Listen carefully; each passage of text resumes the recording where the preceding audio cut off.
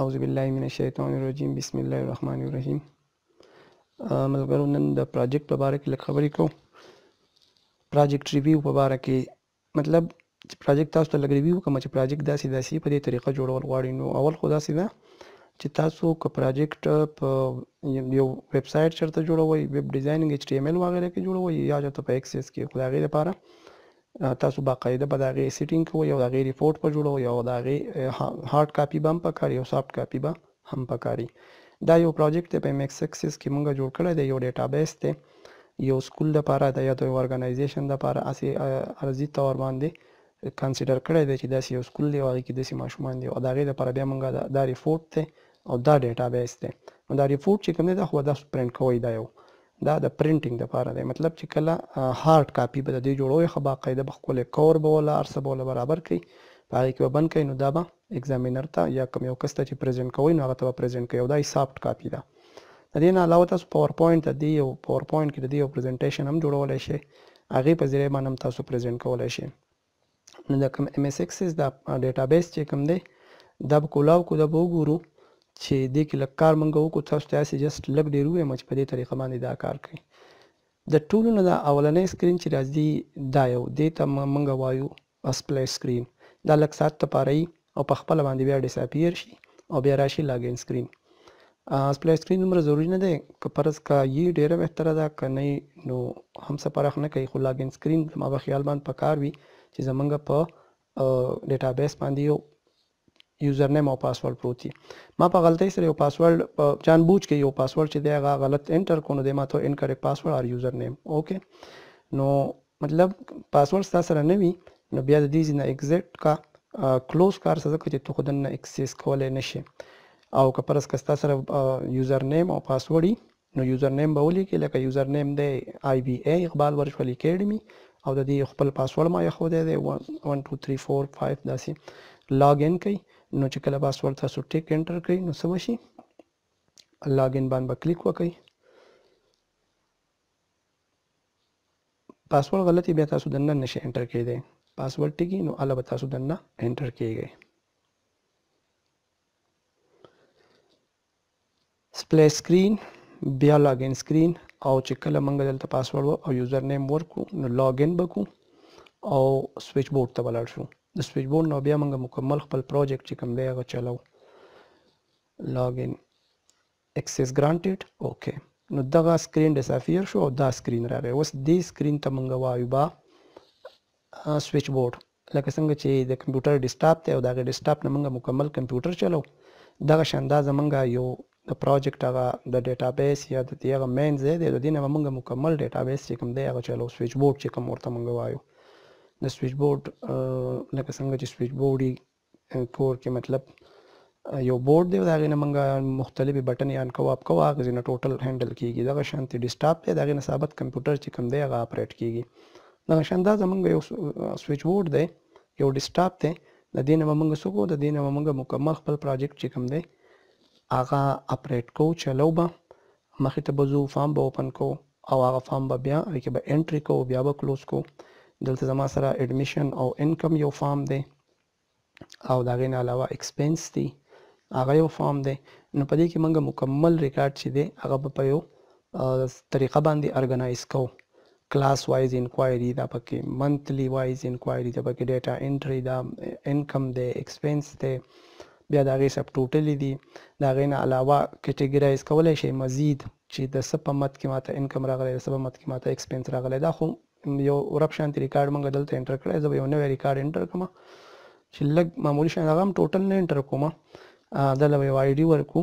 آی ډي خو اکثر موږ به همیشه دپاره آی ډي خلو اټو نمبر، دلته ما اټو نمبر نه دی اخیستی، 67 نمبر مې ورکړو او نیم به زه ولیکم فار ایګزامپل اقبال. یا دلته ګورو د پریویس ریکارډونه دي، 67 نمبر ریکارډ اقبال او فادر نیم خان، ایډمیشن ډیټ ټوډے او دغه شانتې کلاس نمبر په دې ټایم کې موږ نه اساین کوو. کلاس نمبر چې کله د کلاس ته لاړ شي هغه ځای نه بیا موږ هلته نه به انټر کوو. یاد ساتئ دا خبره چې کلاس نمبر موږ پرېښودو.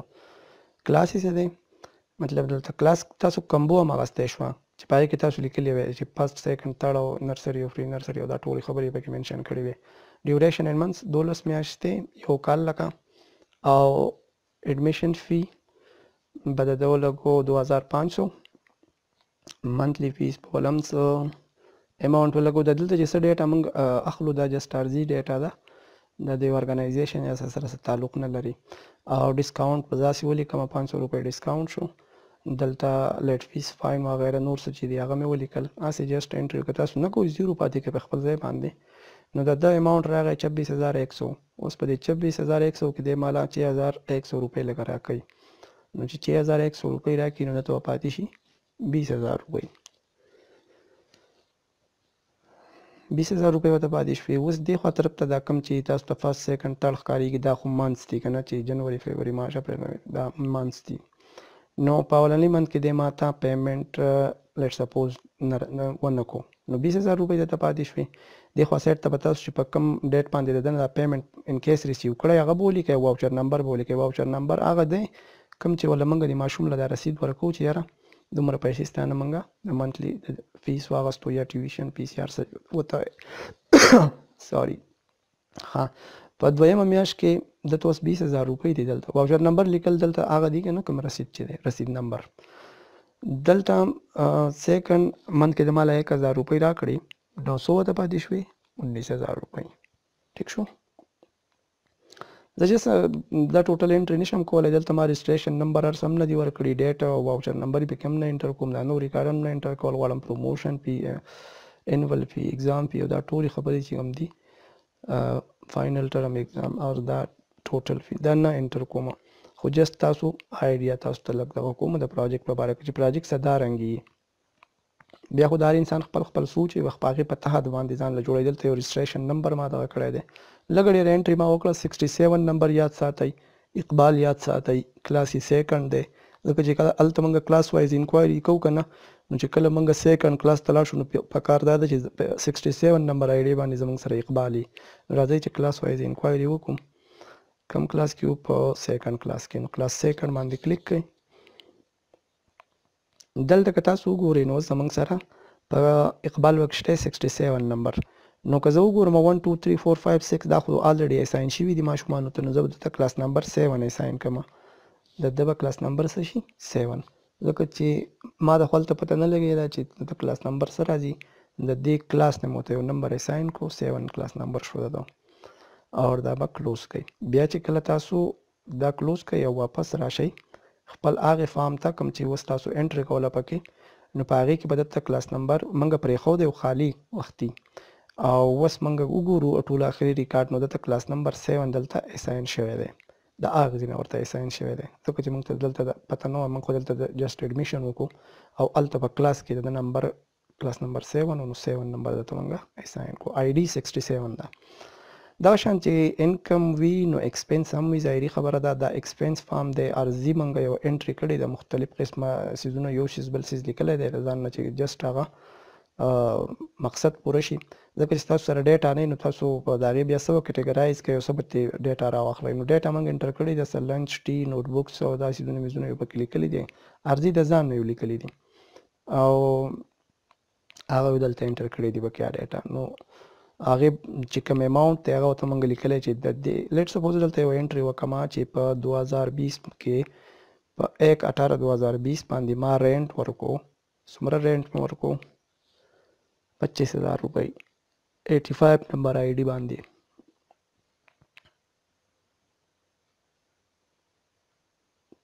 ټیک شو. اوس لاندې که وګورئ تاسو ته ټوټل نه ښایي خو خیر دا هېڅ خبره هم نه ده. کله کله داسې کېږي تاسو داسې وکړئ چې دا به کلوز کړئ دوباره به کولاو کړئ نو تاسو ته لاندې دلته هغه ایکسپنس چې کوم دی مکمل شو. ټیک شو. دا ټوټل زموږ ایکسپنس دی او دا پکې هغه نوی ایکسپنس ما چې پکې اوس کوم هغه کو ایډ کو هغه ایکسپنس دی. دلته موږ ته ټوټل ایکسپنس ښایي. کلاس خو بیا ووت شو خو څه وکړو لږ ډېر تاسو په کول ضروري دي. مطلب داسې مختلف کیوریز فارمز ریپورټس او دا ټول څیزونه راوالی هغې ته یو ښایسته انټرفیس اساین کړئ. دا ستاسو پروجیکټ شو خو د دې لپاره ریپورټ لیکل ضروري دي. دا دوه بټنې ما دلته ایښودي دي په دې سویچ بورډ باندې په ایډمیشن اکاونټ یا ډیټا انټری په مین فارم کې په اولنی ټیب باندې دوه بټنې دي چې د یو په ذریعه ایکسپنس کولاویږي د بل په ذریعه انکم کولاویږي. بیا دا کلاس وایز انکوایري ده. نو دلته که تاسو وګورئ په کلاس 6 کې زما سره دومره ماشومان دي، په کلاس 2 کې زما سره دا ماشومان دي، او د هر یو کلاس جدا جدا انکوایري تاسو کولای شئ. هلته خو موږ لګیا یو بس اډمیشن مکمل، او دلته بیا کلاس وایز انکوایري ده. کلاس 5 کې زموږ سره دومره ماشومان دي، او دغه شانتي نور هم تاسو لکه فهد دی، شاهد دی، اختر دی، انس دی، دا ماشومان دي په دې کلاس کې. ټیک شو. کلاس 9 کې زموږ سره یا کلاس 7 کې زموږ سره دومره ماشومان دي. اوس هم په دې کې څه لږ ډېر کار کول غواړي معمولي شانتي، ځکه دا ځای موږ ته لږ خالي شان پکې ښکارېږي. بهرحال دا یو سایټ ته که تاسو وګورئ دا زموږ سره فارمز اوس دې سایټ ته چې دا ریپورټس دي. ریپورټس مطلب دا چې دا به زه پرنټ کوم، هارډ کاپۍ ته به یې کنورټ کوم، نو هغه هم تاسو پرنټ کولی شئ. دې سایټ ته ریپورټس پراته دي، او دې طرف ته دا اوس چې کوم دا زه لګیا یم دا زما سره ریپورټس دي، او دې خوا طرف ته فارمز دي. دا یو شانتي ریپورټ دی، او دا بل شانتي ریپورټ دی. مختلف سټایلز تاسو اخیستی شئ چې په کومه طریقه تاسو غواړئ هغه طریقه باندې ځان له د هغې سیټینګ کولی شئ. هر یو ریپورټ جدا جدا ډیزاین هم اخیستی شئ، یو شان ډیزاین هم اخیستی شئ. دا اوس هم یو ریپورټ دی، د دې بیا ټوټلي ما نه دي اخیستی، لاندې ټوټل چې یاره د دې کلاس نه ماته څومره دی، د دې کلاس نه څومره دی، هغه ما نه دي منشن کړي. بلکې دلته د اماونټ خبره دلته نشته، خو نیم دی، کلاس دی، او کلاس نمبر دی چې نوم یې څه دی، په کوم کلاس کې دی، او د هغه کلاس نمبر څه دی. په دې ریپورټ کې ما دا پکارو، نو که ستاسو د دې نه ډېر پکاري، څومره م انفارمیشن پکاري په هغه ریپورټ کې، هغه تاسو راغستی شئ دلته. نو دا سایټ چې کوم دی دا د پرنټینګ لپاره دی. کلاس وایز انکوایري دا پیرامیټر کیوري ده. دلته جست تاسو هغه کلاس لیکئ لکه فرست، سیکنډ، تھرډ، نرسري، او دی به تاته هغه شو کوي. لکه فار ایگزامپل زه ولیکمه فورت. نو دلته کې په ګریډ 4 کې زما سره دا سمینا، حذیفه، هینا، لایبه، اکبر دا ماشومان دي. دغه شان که تاسو بل یو انکوایري کول غواړئ نو دلته کلیک کوئ، او کلاس چې کوم کلاس انکوایري کول غواړئ نو هغه ولیکئ چې کوم ګریډ دی، ګریډ 5 دی. اوکې کوئ، دا راغی. نو دې په باره کې داسې دا پکې یو بل مطلب هغه شو، پیرامیټر کیوري شوه. بهترین خبره دا پیرامیټر کیوري لږ اسانه، خو دا مطلب دا چې هغه ډیټا ستا سره پاتې نه شي. نو دلته موږ فکس کیوري زما اخیستي دي چې هغه بس په ځای پرتې دي، لکه کلاس نرسري او فرست او سیکنډ، او دې خوا طرف ته پیرامیټر کیوري هم ده. اچھا دا بیا څه دی، دا چې کوم دی زموږ سره انکم دی، چې انکم زموږ سره په دې جنوري کې څومره شوی دی، د هغې فارم چې کوم دی هغه تاسو ته ډسپلی کېږي دلته. په دې کې هم تاسو انټري کولی شئ، دا هم تاسو پرنټ کولی شئ. داسې نه ده چې دا نشئ پرنټ کولی. د دې ټوټل ما دلته نه دي راغستی، ټوټل هم تاسو راغستی شئ. دا میاشت به وګورو چې په دې کې زموږ څومره هغه دی، فرض کړئ اکتوبر، نو په دې کې دا انکم دی، او د څه په مد کې دی، او نور نمبر وغیره څه انفارمیشن چې کوم دی هغه له پاسه لګېدلی دي. نو دا دی. هغې نه علاوه بیا لیټ سپوز اپریل وګورو، دلته دا دی. د دې هم داسې ښکلی ډیزاینینګ کولی شئ ټوټل، او دا راویستی شئ پکې. نو دا ټول زموږ سره څه دي، دا زموږ سره فارمز دي. او د دې فارم ریپورټس چې کوم دي هغه دا دي، لکه د جنوري ریپورټ ته پرنټ کوئ نو دا پرنټ کړه. جنوري 2020 دا خو سره ما څه نه دي لیکلي، هغه سره هم تاسو لیکلی شئ چې څومره انفارمیشن تاسو وایي هغه لیکل څه ګرانه خبره نه ده، ایزیلی لیکلی شئ. او دغه شانتې دلته کې زموږ سره فارمز دي، او دې خوا سایډ ته زموږ سره ریپورټس دي. ایکسپنس له به راشو. په ایکسپنس کې زموږ سره دا اوس په ایکسپنس کې لاندې که تاسو وګورئ دلته هغه اماونټ هم ټوټل موږ راوستی دی چې ان اکاونټ اف سیلري، او ان اکاونټ اف دیټ، او ان اکاونټ اف دیټ. ټیک شو.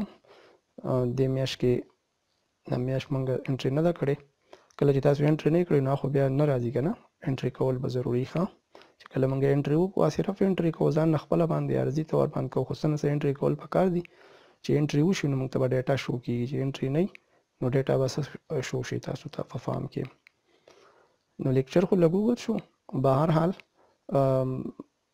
زه وایم چې تاسو ته لږه ډېره آیډیا راشي چې د پروجیکټ اصل کې څه څیز دی، او ایم ایس ایکسس کې دا موږ څنګه جوړولی شو. دا یو ایکسپنس اپریل کې موږ دومره ایکسپنس کړي دي د دې سیز، مطلب دا دغه دی ټي او ټي پکې ډېر سکی شوی دی، ښه په مخه چی دی. نو پټو سټیټ پکې شوي دي او لنچ پکې شوی دی. بل دا خیال ساتئ چې دا اولنی ټکی لږ غټ لیکئ نو ښایسته هم ښکارېږي او مناسب ده. نو دا زموږ سره څه دي؟ دا زموږ سره فارمز دي او دا زموږ سره ریپورټس دي. دا د دې ایکسپنس اف جنوري نو دا غیر ریپورټ دی. که تاسو پرنټ کول غواړئ بس جست کنټرول پی او پرنټ بشي که نه. او دا بل ایکسپنس دی او دغه شانتې دا مارچ ایکسپنس دی. اوس د ریپورټ ته سټایلونه که تاسو وګورئ یو ریپورټ په جدا جدا سټایل کې راغستی دی. دا بیا زموږ سره په دې اخره کې راځي سب ټوټل ټوټل اف ټوټلز که نه. نو په سب ټوټل کې موږ دا وایو چې زموږ سره ټوټل ایډمیشن څومره دي. اول خو موږ دا وایو چې په دغه کلاس کې دومره دی په دغه کلاس کې دومره دی. موږ اوس وایو چې یاره ټوټل ایډمیشن څومره دي. نو دلته کې زموږ سره 64 ایډمیشنز دي او په هغې لپاسه موږ لیکلي دي نیم رجسټریشن نمبر یې موږ نه دی ورکړی کلاس نمبر او کلاس. ټیک شو. نو دا او نمونه دي د ماشومانو د هغو کلاس پکې موږ منشن کړی دی. او بیا ما ټوټل ایډمیشن راغستی دي کاونټ فارموله باندې. د دې ریپورټ که تاسو کتل غواړئ نو دلته به کلیک کړئ. دا یې فارم دی او د لاندې چې دی دا یې څه دی ریپورټ دی. دا که تاسو د پرنټ کول غواړئ نو دا تاسو د دې نه پرنټ کولی شئ. دغه شانتې بیا زموږ سره کوم ماشومان دي چې اماونټ پیډ کړی دی هغه د هغو اماونټ دی دلته بیا هم ټوټل دی.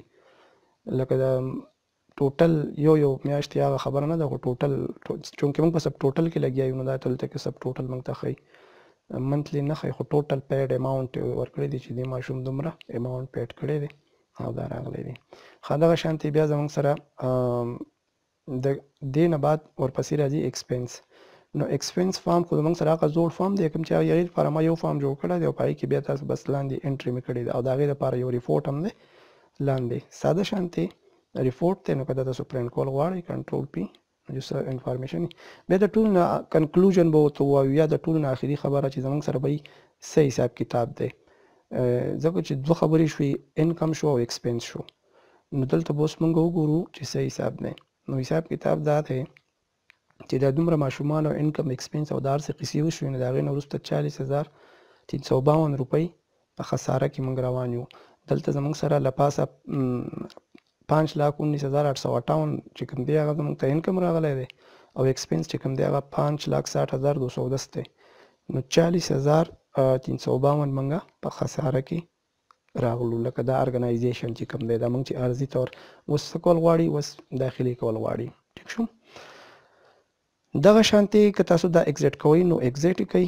د پروجیکټ په باره کې هم دغه انفارمیشن و. د تاسو آی هوپ چې تاسو ته به څه نه څه په سمجھ کې راغلي. که څه غلطي شوي په خبرو اترو کې نو د هغې لپاره معذرت. بل ریپورټ چې کوم دی ریپورټ په تاسو پرنټ کوئ. دا چې دی دا به پرنټ کوئ چې په دې پروجیکټ کې تاسو څه لیکلي هغه ټول چې کوم دی هغه به دلته تاسو هغه ولیکئ په یو خاص طریقه باندې او پرنټ به کوئ. ټیک شو. او دا سافټ کاپي ده دا به هارډ کاپي شي. د دومره ټایم راکولو ډېره مهرباني. الله مو آباد او خوشحاله ساته. خپلو دعاګانو کې یاد ساتئ. الله حافظ.